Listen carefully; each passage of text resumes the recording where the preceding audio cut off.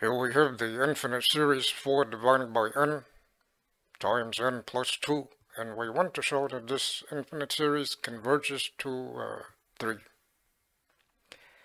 And so first we need to decompose the fraction 4 divided by n plus 2. So 4 divided by n plus 2, 4 divided by n times n plus 2 is the same as 4 dividing by the factor n plus be the same as the constant a divided by the factor n plus the constant b divided by the factor n plus 2. And to add these two fractions, we can cross multiply, so we get a times n plus 2 and then plus b times n, and then dividing by the product of the two denominators. So dividing by n times n plus 2. And so here we have the denominator on the left side and on the right side, they're the same, and therefore the two numerators have to be the same. And now to figure out what a and b are, look at the factor next to the constant a and think of something that we can put here that will make this 0. So we let n be negative 2. Then in the place of n we have negative 2, negative 2. Negative 2 plus 2 is 0, so we get negative 2b. And then dividing both sides by negative 2, we get b to be negative 2. And so now we need to figure out what 8 is. Then look at the factor next to the constant b and think of something that we can put here to make this quantity right here 0. So we can let n be 0.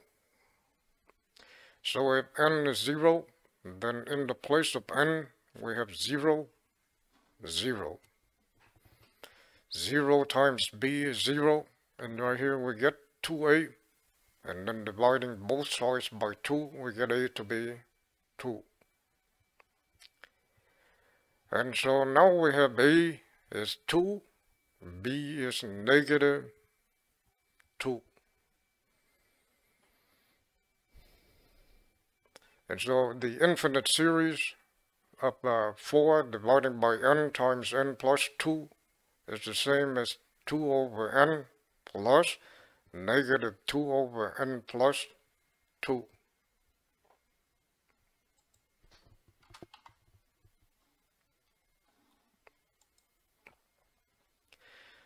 And the sum of the first 10 terms, when n is 1, we get 1 here. When n is 1, we get 3 here. When n is 10, we get 10 here. And then when n is 10, we get 12 here. So the sum of the first 10 terms is 2.65. The sum of the first 100 terms is 2.96. These are called partial sums. Partial sums.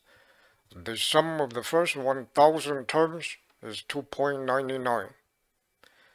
The sum of the first 10,000 terms is 2.9996. The sum of the first 100,000 terms is 2.99996.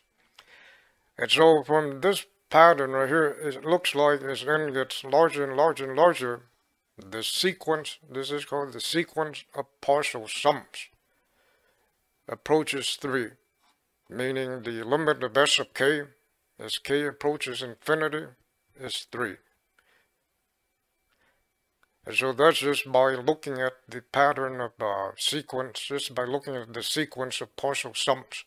And now let's go find s of k, or the sum of the first k terms, and then we can show that the limit of s of k is equal to 3.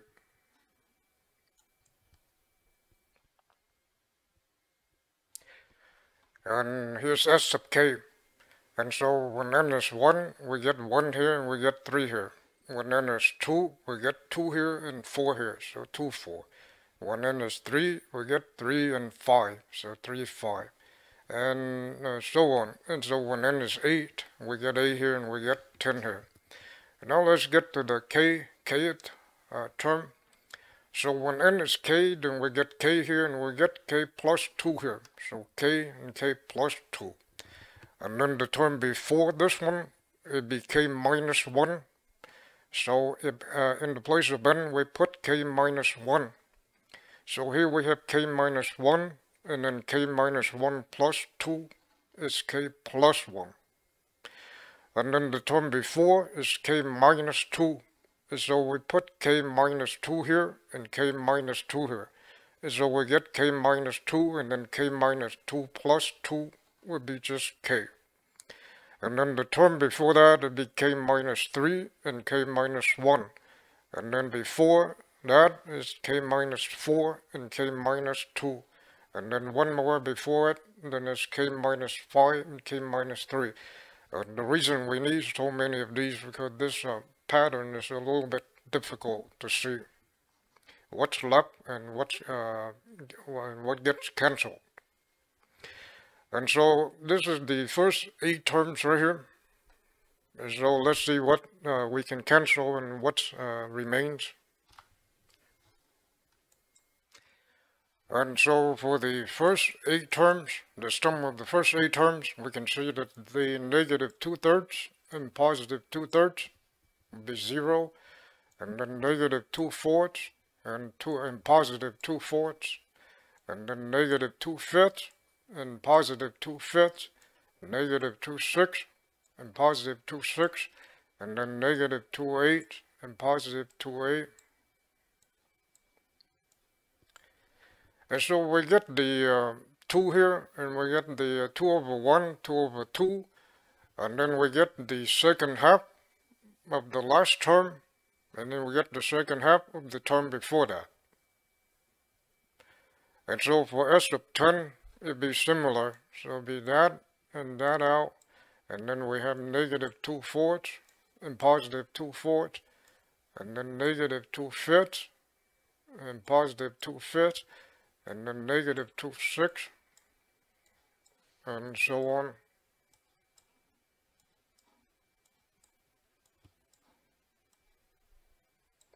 And the 2/8. And so we also get the 2 over 1 and the 2 over 2, and then the second half of the last term, and then the second half of the term before that. And therefore for s of k, we will get 2 over 1, we will get 2 over 2, and then the second half of the last term of the kth term, and then the second half of the k minus 1 term.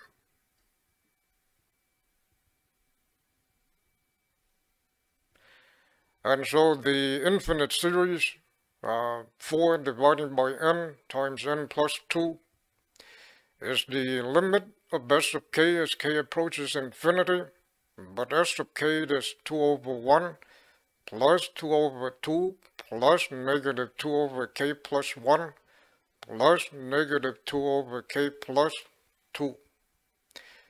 These two terms here will go to 0 as k approaches infinity.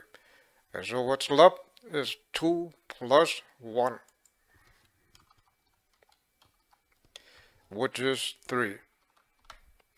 And therefore this infinite series here converges to 3.